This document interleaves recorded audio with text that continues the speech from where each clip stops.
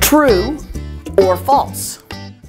I can't even become a next world leader unless I can defy, break norms, look at life differently, change the rules, bend the rules, break the rules.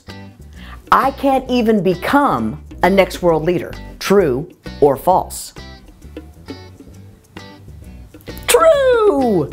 Yes! You show me one leader that is a compliant doormat. Show me one. Show me one next world leader that stays in the box. Show me one next world leader that walks within the rules all the time. If you want to have a child that leads, they're going to have to be able to bounce against you and find those limits. If you want a child that is compliant, then they will be probably living with you when they're 30. Just saying. For more tips and tools with your teen and your inner teen, subscribe now and then come check out drbeth.com